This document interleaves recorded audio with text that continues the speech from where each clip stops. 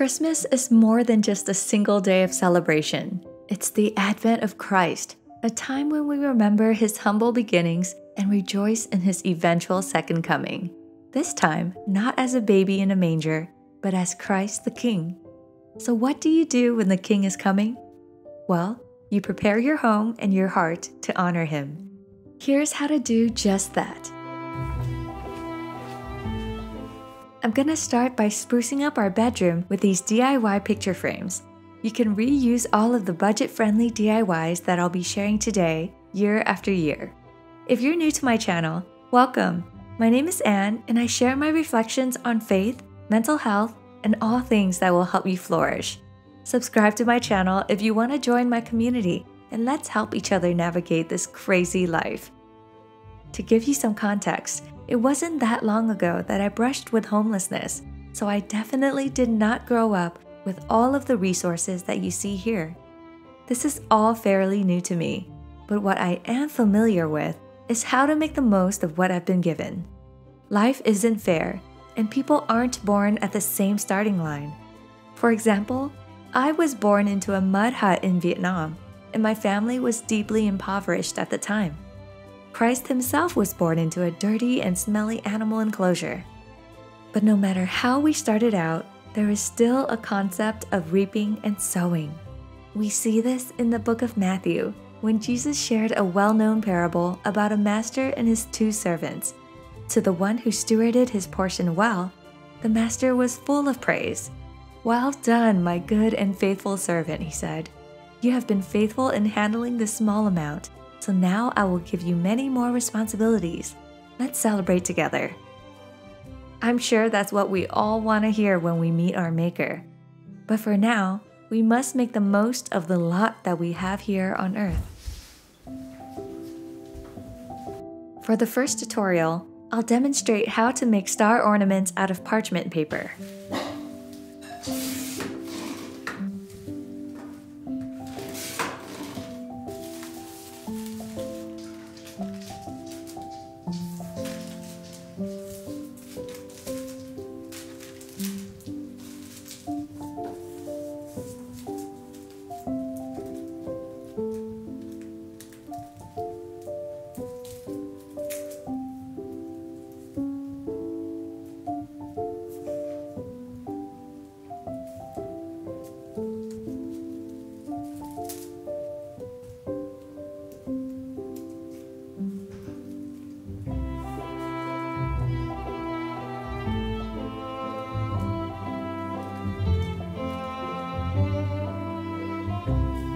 How beautiful and simple was that?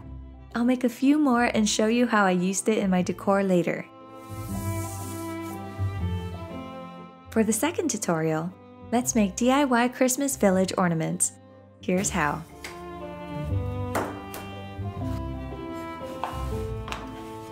Ta-da! These are gonna hang on my tree later. And yes, Ollie has been watching me the whole time. The reason I'm turning these houses into ornaments is because my theme for this year is Forever Home, named after my book. In addition to the wooden homes, I'm also going to make DIY ornaments out of my actual book.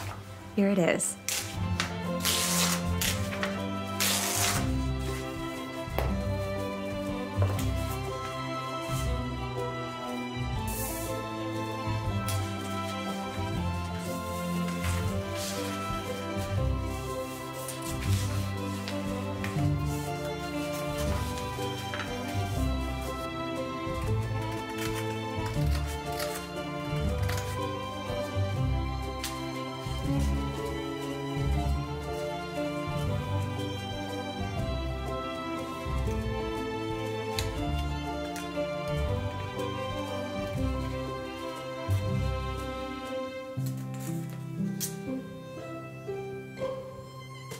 And that's all there is to it.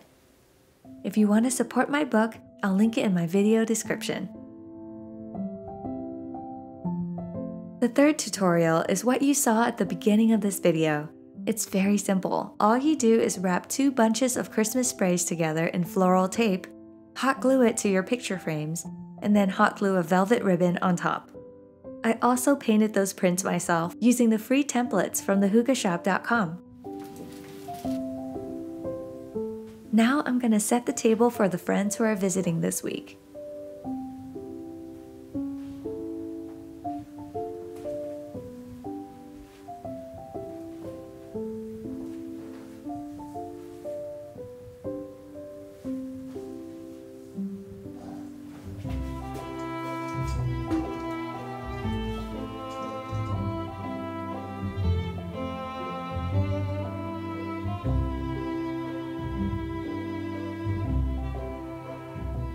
Finally, I'm gonna hang the doorway garland and the living room will be completed. You know, usually people deem their bedrooms or private spaces to be sacred, but in our house, we've learned that public spaces can be sacred too. Around this dining room is where our closest friends can hold hands and say grace, share delicious meals together, and even shed tears for each other during those harder weeks. So the dining room can be just as sacred as the family room and the bedroom and any other space in your house when you invite the presence of God.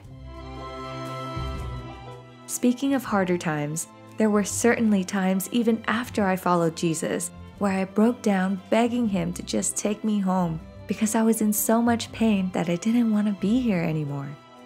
But I knew that He was there and listening to me, even while I was sobbing and kind of losing my mind. When I would finally calm down, I was able to move forward every time because I had this deep-seated feeling that He was patiently there with me and that I just needed to hold on a little bit longer for Him to come through. And sure enough, He always did. If you're feeling surrounded right now and don't know what to do, cry to Him. Cry and then praise, because He will prepare a table before you in the presence of your enemies. When you give your life to Jesus and accept Him as your Savior, He promises to anoint your head with oil and your cup will overflow. And surely His goodness and unfailing love will pursue you all the days of your life, and you will live in His house forever. To me, that's what it truly means to be forever home. Our flesh might be here on earth, but our citizenship is in heaven. And the beautiful part is that we get to experience a bit of that kingdom on earth, right where we're at, when we spend time with Jesus in our day-to-day, when we reconcile with a friend, or create a safe home for ourselves and the people we love. I show you exactly how to do all of that and more in my book, Forever Home, which I'll link in my description box below. I love when Jesus comforted His disciples in the book of John. "Don't let your hearts be troubled," He said. "Trust in God, and trust also in me. There is more than enough room in my Father's home. If this were not so, would I have told you that I am going to prepare a place for you? When everything is ready, I will come and get you, so that you will always be with me where I am, and you know the way to where I am going."